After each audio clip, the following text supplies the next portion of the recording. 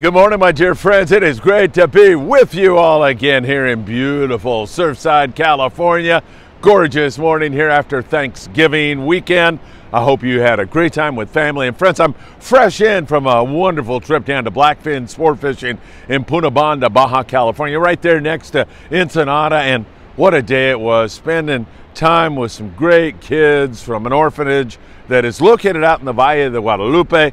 And man, I'll tell you, so many people came out to make this event extraordinary. Principally Bluefin sport fishing, and then all the people who sponsored a kid and then brought down a gift for the children. It was truly a beautiful thing. I mean, they not only went out and bought these gifts, but then they came down and spent time with the kids, and it was a beautiful, beautiful thing to witness. So we've got a lot of fishing to get into. We've got a lot of Baja to talk about, and we've got so much more. You know what time it is, everybody. It is time for the morning briefing. Good morning, my friends. Glorious.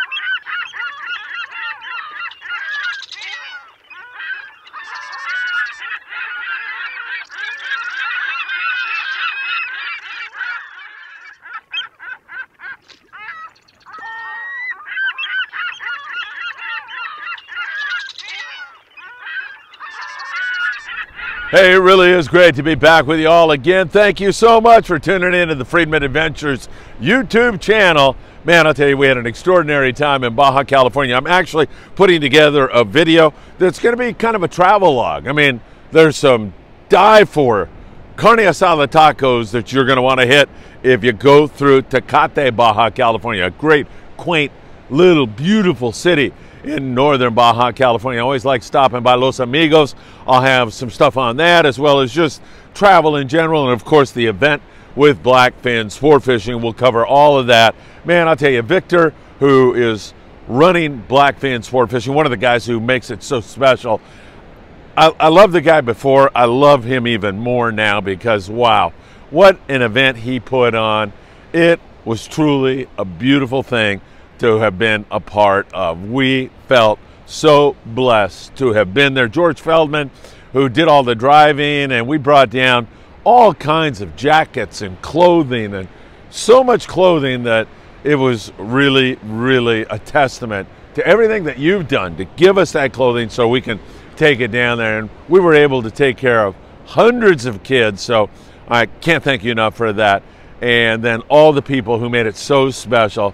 I absolutely relished the time that I spent there, and I can't wait to do another event like that with them really, really soon. Victor and I, we're going to get together and do a lot more, but this was all Victor. This was all the other folks. We just showed up. They had it all organized. They did all the work, and man, I'll tell you, brought a tear to my eye to see those kids, how innocent, how lovely, how polite, how wonderful a job that orphanage is doing with those kids. You know, you can see behavioral problems with kids if maybe, well, I mean, it could be childhood trauma, but also if they're not being well taken care of. And there was none of that. These kids were polite, fun, great, smart, really, really a special time. So, as I said, I'm putting a video together on that. I should have that for you a little bit later today. All right, let's start out down there at Bluefin sport fishing. Now, we'll talk fishing a little bit and tell you that the bottom bite remains excellent down there. And the weather for the next week or so, at least in terms of the forecast, is for beautiful weather. It's going to be perfect for catching lings and bocachios and reds and whitefish and all of those bottom species that are so good to eat. So if you want to make that trip down to Bluefin sport fishing, and why not participate and fish with guys who are making our world a better place, you can give them a call, reach out to them on Facebook. There's all kinds of ways to get a hold of them. Some of our friends have been down there recently and had great fishing, but just love the way they get treated there, and I second that I third that. I slam my fist down and tell you Blackfin's a great place. Good bottom fishing going on down there. Arnie Man also runs out of Ensenada. He's at a different part, though. Right when you come into Ensenada through the toll gate, right there is where you're going to find Arnie Man. You can find him on Facebook also, Arnie Sport Fishing. He's had the occasional yellowtail, but mostly bottom fish. Also, the bottom bite going along well, and the weather's going to be great. Now, you know what? It just dawns on me right now, because if you get a sprinkle or two or a little bit of rain on your head, you're going to say, what in the heck is that maniac who stands on the beach every morning on the morning briefing saying about good weather? So when I talk about weather, I'm talking about one thing or maybe two things in particular. I'm talking about the ocean surface. Is it going to be rough? And probably you could throw wind in, but those two things go together. I'm talking about a comfortable, easy to fish in kind of situation. If you get a little rain on your head, fish don't care about that. So I'm talking about, when I say weather, I'm talking about that. It may rain, it may, snow, it may do something else, but as long as that ocean surface is nice and flat, calm, that's all I'm talking about for all of you. So just so you keep that in mind as we go along. All right, let's talk San Diego and that bluefin tuna area. It is very hit and miss right now. Is it over? Probably not. I just don't know when the thing's going to end. In fact, out of 22nd Street Landing in San Pedro, the Pride has got a trip, a 1.75-day trip, leaving on Tuesday morning, and they're going to go out and see if they can give it a try. Now, is it a slam dunk? By no stretch of the imagination. Could you hit a home run? Of course you could. You saw the Freedoms count the other day. It was magnificent fishing. Big bluefin biting full speed for a couple of hours, but they got on the right bunch of fish. There were other boats that had very poor fishing. And I see the Tribute with 2 fish out of San Diego on a day-and-a-half trip. I mean, there's some real stinkers in there right now, so you do have to have a little bit of ladylike. One thing about Sean Roberts over there on the Pride and Michael Potvin, those guys have been hot. They fish hard. They know what they're doing. So you got to give them a little extra, shot at pulling this one off. So they're going Tuesday morning. The Freedom, we showed you that great trip. Go back and look at it if you haven't seen it, because there was some great fish being offloaded there. But the Freedom, they went out on a subsequent trip, and they had 0. Not much at all. My good friend Valentino going by. So it was a very slow trip their second day out there, and hopefully that is going to kick back into gear here very, very soon. We'll see what the Pride does. So offshore bluefin, pretty tough. Water temps drop down, but you still can rip one out of the park with the right kind of scenario and situation. A little bit of lady luck, but also the expertise and working hard comes in handy, and I have no doubt that the guys on the Pride will put all that together and give it their best shot. So hopefully I'll be down at 22nd Street Landing Thursday morning seeing them offload a great catch. That would be awesome. Those 1.75-day trips are great because you fish at night, and this bite has been principally a nighttime kind of bite. That's when these fish have been biting.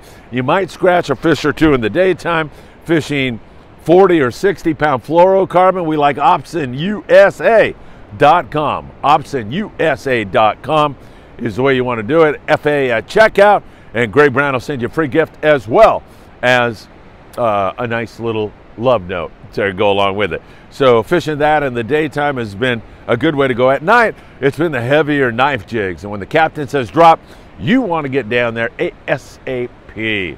So we're talking 300, maybe 400 to 600 gram knife jigs to get down fast and get a bite. 100, 130 pound spectra, 200 pound leader. You should be in good shape if you do that. So that covers that offshore thing, which is a little iffy. This does belie what is going on out there right now. I mean, you're looking at tranquil, beautiful, calm seas, no wind. It's absolutely gorgeous. But out behind San Clemente Island, and certainly out on the banks, Tanner and Cortez, it is nasty today. And that's going to be short-lived, thank God. By Tuesday, we get back to some pristine and beautiful conditions. A lot of this is offshore and north. So Channel Islands are going to get some wind, but it's going to go back to beautiful. And down the Baja Coast, Blackfin area that we were talking about, it's going to be nice and calm down that way. So you don't have to worry about it in that neck of the woods. That still looks really, really good. All right, let's talk islands a little bit. Todos Santos, mostly rockfish. Coronado, same thing. Clemente, there's some yellows there still biting, a little bit of calicos, rockfish, Catalina, mostly rockfish, with a lot of bonita still wandering around there. Up in the Santa Barbara Island area, there's some big yellows there, not a lot, but some. There's still a lot of squid around, so that's the magnet that brings in all the predators. Up in the Channel Islands, copious amounts of rockfish. It's been good up there with some really excellent hits on the lings, and their bottom bite up there has just been spectacular and remains that way again. On the coast, we're looking at mostly shallow water rockfish from Ensenada all the way up to the Channel Islands. And up there in Burgess and Morro Bay, they continue to catch good rockfish up there in that neck of the woods also. So that's going along pretty well. I have got, what is that? Well, nothing. I thought I saw something on the beach. Yeah, really. I know what you're thinking. Stop right now. I've got to give this a try. I got to check the tides. It looks kind of low right now, but I'm going to check the tides and give this a thorough going over perhaps tomorrow. See if I can't get a halibut out of here, or a yellowfin croaker or something like that. It's about time we did that also. We are going to have Danny Cadota's live show this Thursday. I haven't talked to Danny recently, but now that I'm back in the USA from Mexico, well, I'll talk to him, make sure we're good. I'll let you know more about that as the week progresses. Tomorrow I'll have more on that, but I'm so excited to have Danny on board. There is not a nicer gentleman with more expertise in this business than Danny Cadota. He's number one. I can't wait to see that. All right, don't know if I'm forgetting anything else. I'm going to be playing a little catch up here today since I've been down in Mex for a couple of days, but as always, it's so great to be back with you all. And I haven't been here on the beach for a long time. It's a beautiful morning. It's glorious. The sun just kind of peeking out from the clouds right now, illuminating my bald head that the kids down in Baja California found so fascinating. They all wanted to touch the pelon, the bald guy. So I had to, of course, say, no problem, kids. All right, you have a great day. It's always great to be back with you. I'll have more for you. Of course, we'll have more live shows in 2023.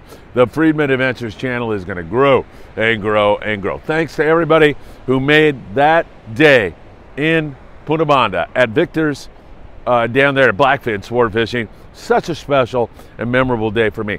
You know, I saw it with my own eyes. All those people did so much for those kids, did so much, made a huge impact on their lives.